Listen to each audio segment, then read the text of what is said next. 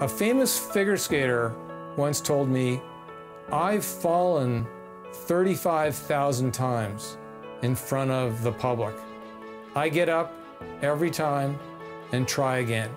That's what research is. We fail more than we succeed, but when we succeed, it's very sweet.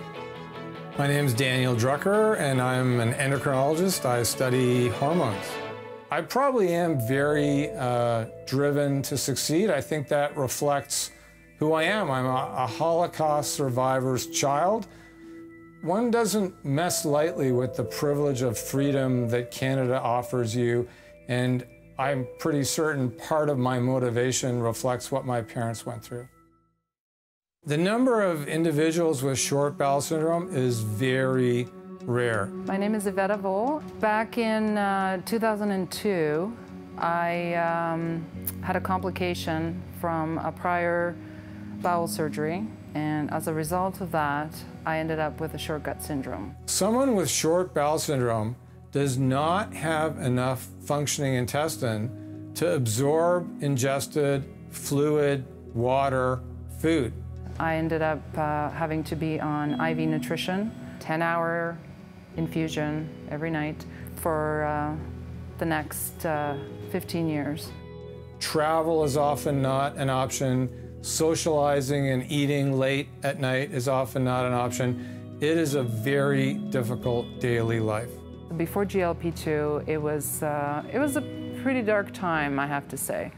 And when we discovered GLP-2, we said we can grow back enough functional intestine to make a difference.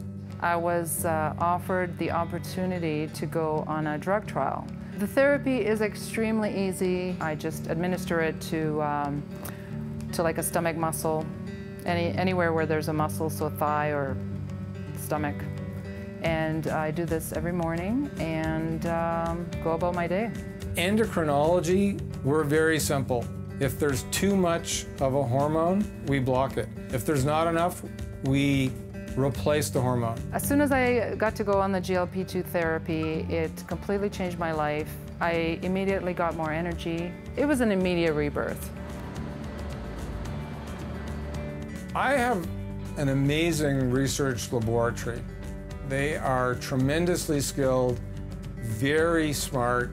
They work very hard, highly motivated individuals. So research I would often describe as good days and bad months.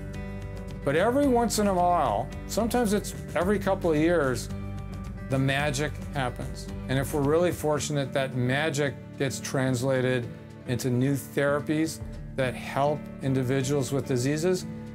Nothing better than that in science and medicine. I would love to meet Dr. Drucker and just to let him know that there are patients out there that it has completely transformed their lives. I love my work. I love to read. I love to think about science. I do have a wonderful family. I do have hobbies. I do have lots of things I like to do. But there's no question that work probably drives me every day, and I never stop thinking about it.